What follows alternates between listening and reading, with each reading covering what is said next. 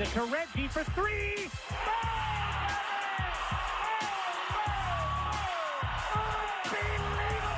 Taylor's going to finish it.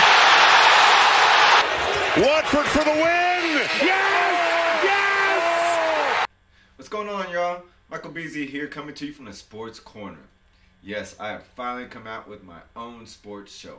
I've been dying to do this.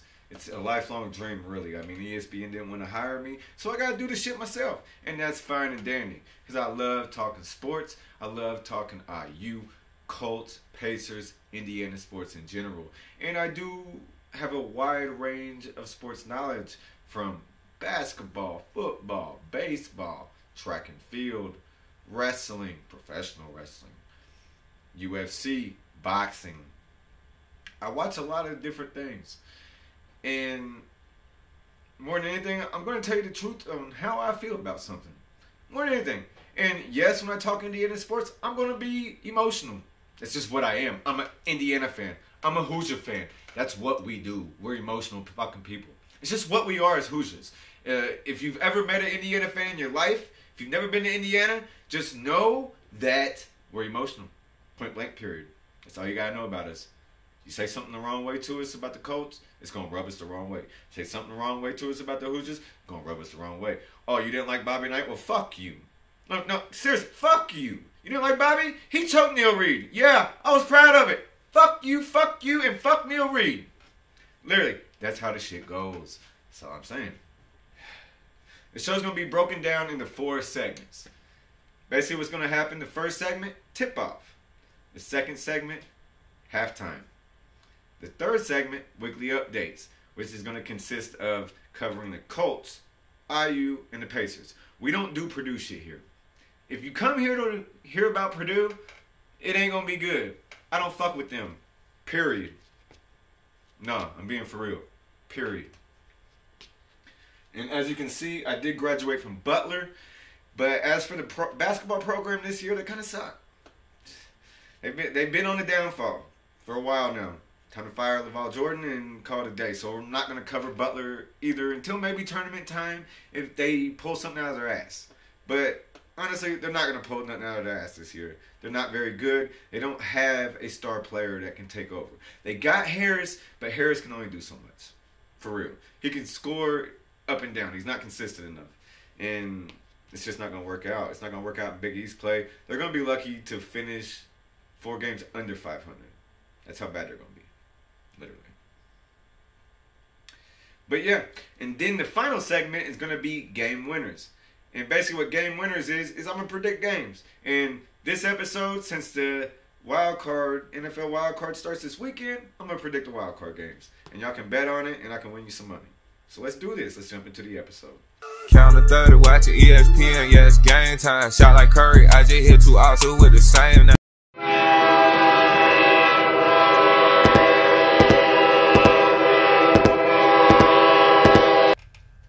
Welcome to Breaking News. Let's jump into some headlines. Headline number 1. Texas Tech defeats Baylor. Number 1, Baylor has gone down. Baylor was 15-0. They led by as many as 15 points at home. The Red Raiders went on the road and stole one. I caught some of this game last night, actually. It's pretty interesting. The first half, they were down 15 late in the first half. But before halftime, they made a run and cut it to 2. And then that's when I said, I think Texas Tech might be able to pull the upset tonight. And you know what else that means? Indiana's 1976 undefeated streak is still alive. Oh, yeah. Number 2. Andrew Luck returns to the house that Peyton built. You son of a bitch. Excuse my French, but Andrew can kiss my ass. Yeah, I mean, look at him. He looks happy, though. He's very skinny. He looks like he hasn't been in the gym in 2 years, like literally since he retired. Looks like he has been at home being a dad. I can't even be mad at him. I get it. I guess it is what it is. But you know what's interesting? I found this fact out. I was thinking this morning. And Carson Wentz has done what Andrew Luck has never done. Carson Wentz beat the Patriots this year as a Colt. The damnedest thing. Last headline. Unfortunately, I gotta eat some crow. The Crimson Tide fell to Georgia.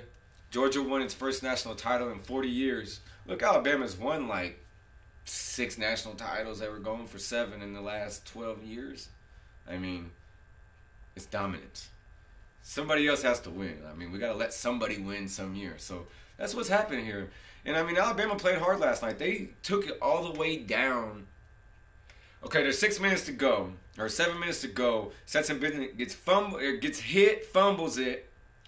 Alabama recovers. Alabama takes the ball, scores a touchdown, takes the lead, and then next drive, Georgia comes right down the field and scores a touchdown. Alabama gets the ball back, only has about 5 minutes and some change. All they need is 3, down by 1, and they can't get it. Throw a pick 6, and then it's a ball game. I swear, there's some games that just will stick with you for the rest of your life. Like there's the Colts versus Saints game, the Super Bowl. I've never gotten over it. I never will get over it. Fuck the Saints, the Aints, and Drew Brees, and everything his little pony rode in on. Fuck it. That done made me mad. Let's go to halftime. I thought the game was over for me, and then Coach asked me if I was ready to play. Syracuse made a big run and gotten themselves back into the game, and I said, yes, I'm ready to play. He said, well, you have a couple of minutes to go in and play. If you haven't done anything in a couple of minutes, I'm taking you out and I can't use you. So I figured being at home in Baton Rouge, where I'm from, with all the family there, I better do something to stay on the floor. I got in there and started playing, and things started to open up and I started to make plays. The strangest thing was that I was able to go back into the game and I didn't see anyone in the arena. Strange as it may sound, I didn't see anyone on the floor. I was in the arena, on the floor, by myself playing. And I played as if I was outside playing somewhere. I had all the time in the world to make the right pass, all the time in the world to make the right shot, the right decision. It was what athletes talk about, being in the zone. You don't really ever get to that place again, but I guess that's because I felt like I was playing by myself. I didn't hear anything else again until the final shot when I heard this explosion of noise, and that kind of brought me back to reality. All the way, and there's Bobby Knight moving on into history. Weekly Update. Welcome to Weekly Updates. The first team we're going to cover today is the Hoosiers. So the Hoosiers are 12-3 now. They beat Minnesota this past Sunday, 73-60. Yes, it started sluggish early. However, the Hoosiers got together. The defense buckled down, and they gave Minnesota that work. I mean, that's just what they do. IU's defense is number 1 in the Big Ten this year, number 2 in the NCAA. IU's defense is what is winning games right now. Why? Because the offense isn't even gelling yet. Because Woodson hasn't even implemented it yet. And that's what's interesting about it. Woodson comes from the NBA. This man has a lot of people who respect him. I mean, every person I've heard talk about Mike Woodson had something good to say about him. There was even a video I saw of him because he was coaching the Knicks.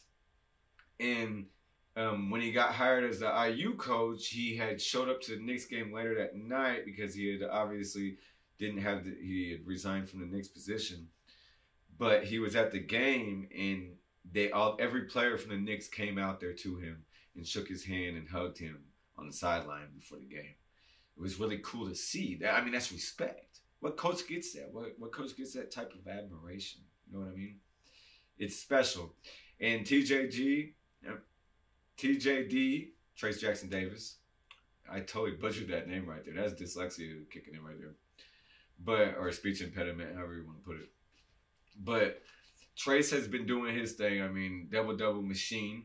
Race, nasty on the boards. The more Race scores, the better for the team because his energy just helps a lot. And my biggest takeaway is Xavier Johnson. If he plays within himself like he did against Minnesota, you can be really good. A really good point guard can get you a lot of places, especially in the NCAA tournament. It can take you all the way to the NCAA title. Remember Sheldon Mack? Without Gordon Hayward? A good point guard can take you all the way there. I mean, in Trace, bruh, Trace can take you all the way there. He is a top 5 pick. Point blank period. It's just what it is. It's what it is. IU shooters need to get more involved, though. That's one thing I am concerned about because they do have shooters. Miller Kopp can shoot the ball. Parker Stewart can shoot the ball. Let him shoot. Anthony Leal can shoot the ball. Hell, Michael Dirk can even hit a couple every now and again. Jordan Geronimo, he is a energy guy. Let the energy guys play more, Mike.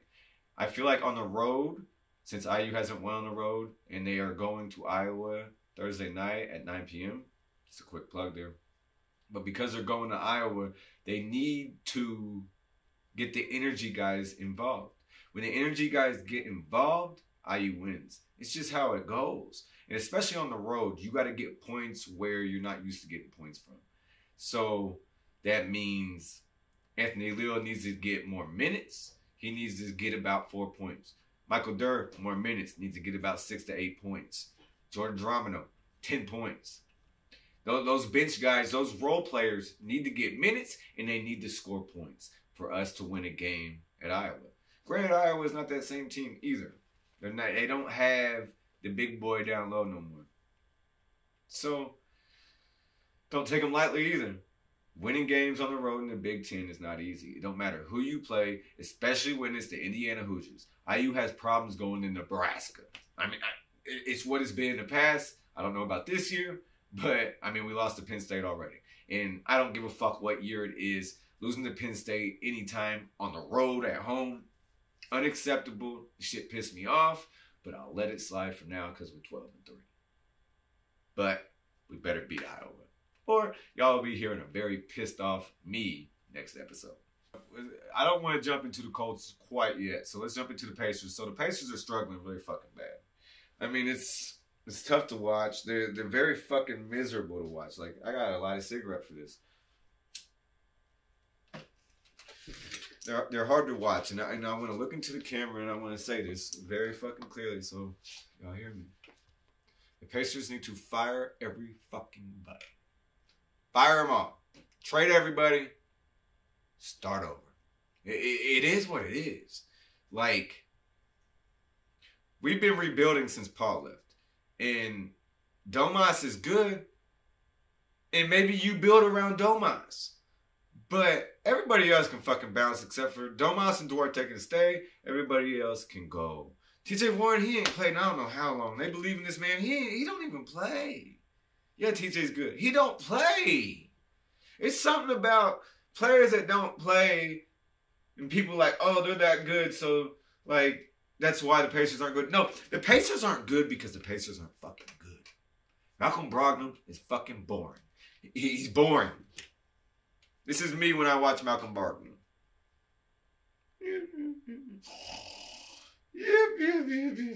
Literally, he puts me to fucking sleep. He's like watching Anthony Johnson back in the day. I don't know if y'all remember Anthony Johnson used to play on the Pacers. He was boring as fuck. The dude would drop 40 out of nowhere, though. But he was boring as fuck to watch. He was fat and he was slow. I'm not saying Brogdon's fat and slow. I'm just saying he's slow. He definitely slow. I mean, the man can score, but he's just boring. He puts me to fucking sleep.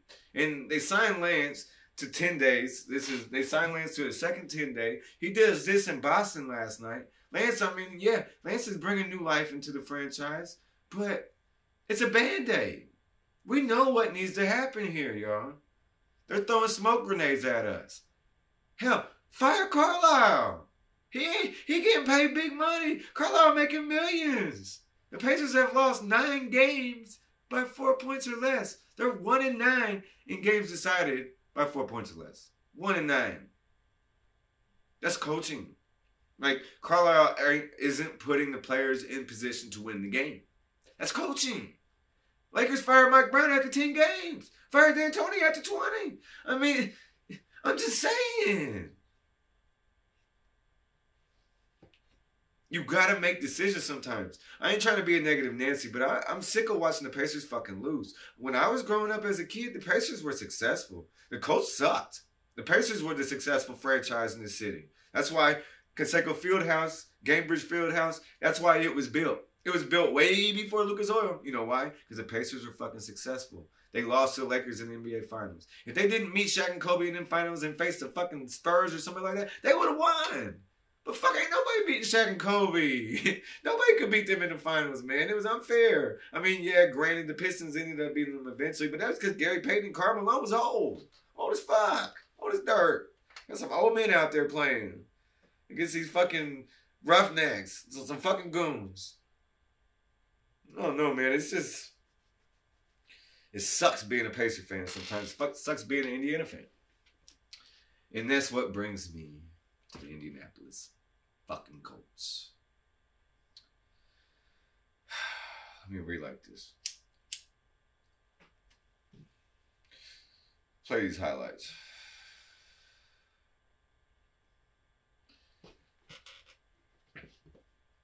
How fucking they make Trevor Lawrence look like Joe fucking Montana is beyond me, bro. Like, Lawrence has sucked all season. The man has done nothing. You had a wide open sack. Wide open sack right there. And nah. Bubble around. You should have sacked this man right there. Nah. You know what happened? This motherfucker throws a touchdown pass. That's the story of the Colts Sunday. I ain't even showing Carson Wentz. What highlights is there to show? This man getting sacked. This man flicking the ball to people. I swear to God, if I see Carson Wentz flick another fucking ball, like, I'm so tired of seeing Carson Wentz flick balls. I mean, they either end up interceptions, fumbles, incompletions, or near interceptions, fumbles, and incompletions. Or negative plays. Literally, that's what Carson Wentz does for the Indianapolis Colts. He fucks shit up. Like, you want to know who Carson Wentz is? He's Steve Urkel. The man has a great heart. He's a great person. But he just fucks up. He'll get the girl, but he's going to fuck some shit up. It's just what's going to happen. He's red. I ain't got nothing against reds. But he's going to fuck some shit up. It's just, it's wild to me. I can't even call him the Red Firecracker because that's Andy Dalton's name. I got to call him the Dud. Because he's a dud. Yeah, he was good in Philly. Yeah, you know why he was good in Philly? Because teams didn't know who he was then. He wasn't figured out. It was, what, his second year in the league? He wasn't scouted out like that by then. Boys didn't figure him out. And then they figured his ass out. And then on to the next thing. Frank fucking Reich. He signed till 2026. I understand we can't fire Frank. I get it. I fucking get it. But somebody needs to put his ass in check. Point blank, period. Chris Ballard needs to go hire a fucking special assistant. Bring them in. Stand right next to this motherfucker on the sideline. And say, every time Frank's fucking up, that little nod. That little, hey. Hand me the playbook. And then he just hands the playbook over. Frank goes and stands over there. This dude calls the plays. Seriously. It's got to be done. Frank needs to put that fucking play sheet down. He gets two in his head too fucking much. I don't understand it. It drives me fucking insane, mad. And I just don't understand it. I really fucking don't. Like, Colts should be in the playoffs. They were hot. They had won fucking 7 or 8. They were one of the hardest teams in the league. They had to win 3 of the last 4 to get in. 2 weeks ago, they were a 99% chance of getting the playoffs. Saturday, 99% chance of getting the playoffs. That's what they are. Eliminated from the playoffs because they couldn't beat the worst team in the fucking NFL. It's fucking sad. It's depressing to be a Colts fan. It's going to be a long off season, and there better be some fucking changes. And that's all I'm going to say about that. And I want to move on to my next segment. Miller with the fake and the heave. It's online.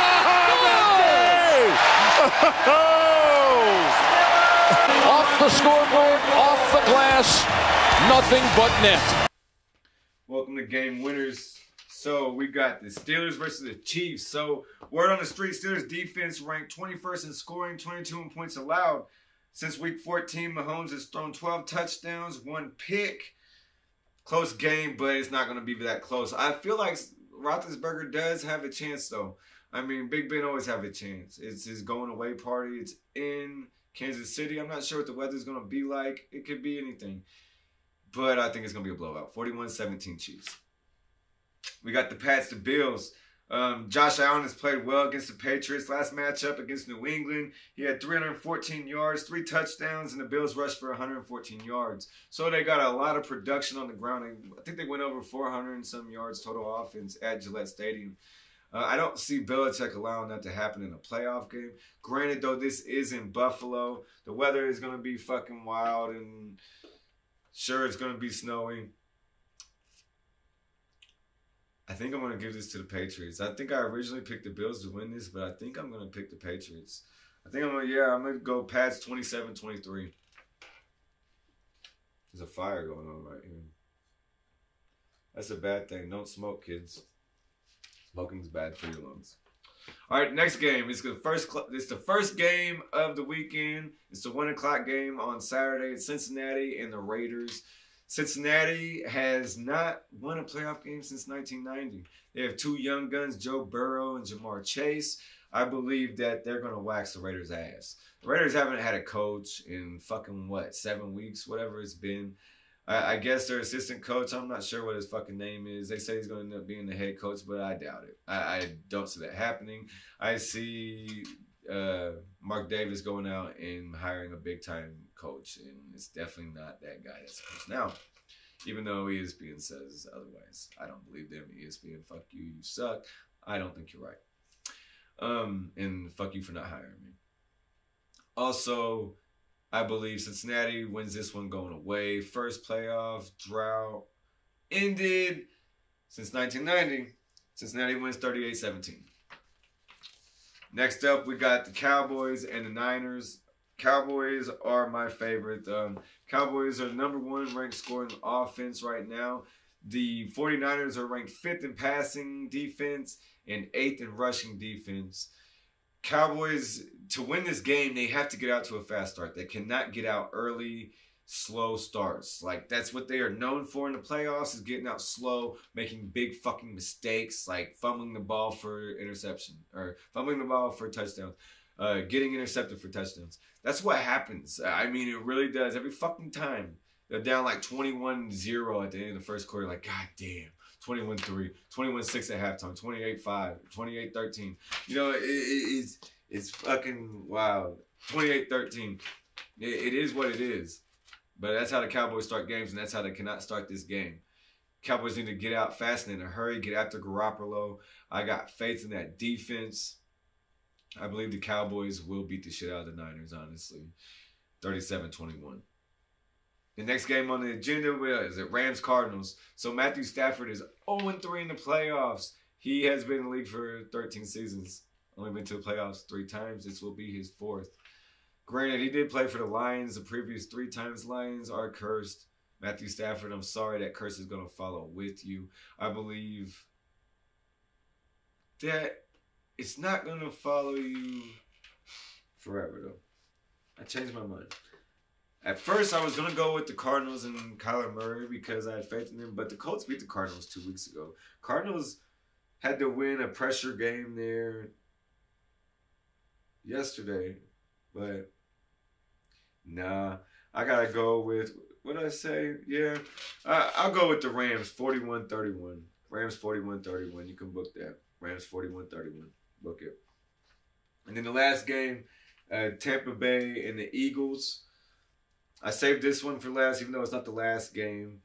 This is on Sunday, I believe. I could be wrong. I'm doing this shit off the top of my head right now, yo. This is what I'm doing. This is my podcast. I can do what I want.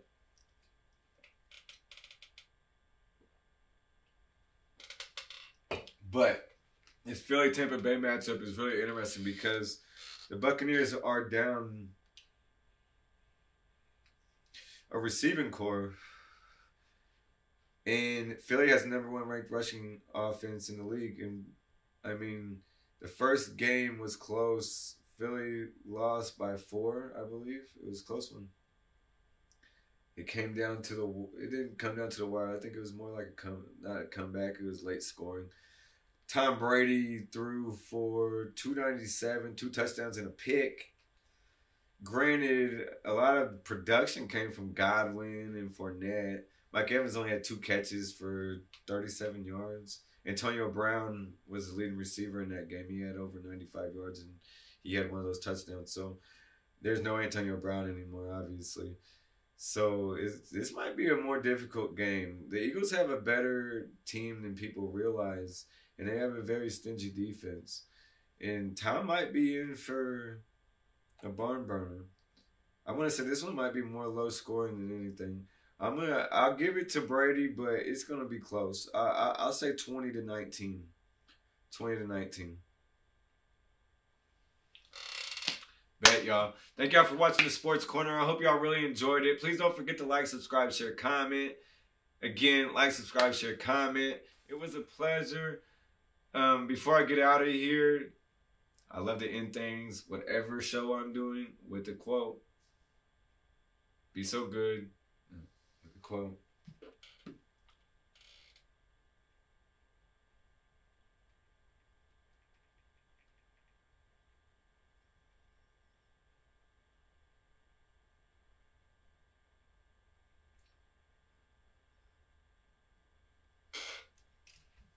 And I love to end things.